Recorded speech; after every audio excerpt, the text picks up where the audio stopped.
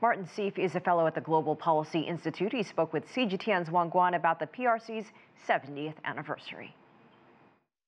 So looking at China's changes in the past 70 years, what impressed you the most? China has had tremendous achievements. The first decades were extremely difficult. There were wrong turnings without question. There was a great deal of suffering, a great deal of hardship. But even then, China maintained its unity. It made major progress.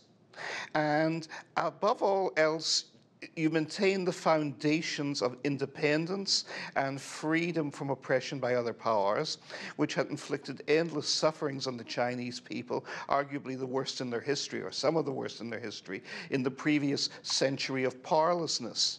And over the past 40 years, China has reaped the dividends of that independence and maintaining that independent strength. You have raised more human beings out of poverty into a comfortable level of existence and life than any other society or civilization in human history, and you continue to do so.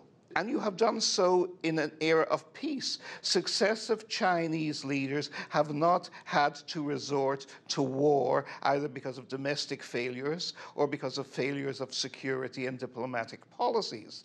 These are magnificent achievements. The Chinese president's speech covered many grounds, but what really stuck out for you? What he has said is, we will not be threatened by other nations. We will not be intimidated. People of China know this.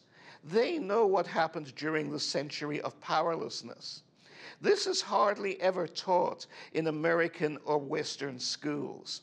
Whenever I lecture on China's history, even to eminent audiences in the United States, I am astonished at the total ignorance of China's experience over the century of powerlessness, from the first Opium War, from the British aggression that in fact led to the creation of Hong Kong in the middle of the 19th century in 1839, from that all the way through to the expulsion of foreign influence in the revolution 70 years ago. Even leaders in the West, especially in the US, have conveniently forgotten the levels of suffering and misery that the Chinese people were reduced to. China's achievements of the past 70 years are based on its unity, on its strength, on its independence. President Xi realizes this and is determined to maintain these crucial values as the bedrock, as the foundation for all future achievements.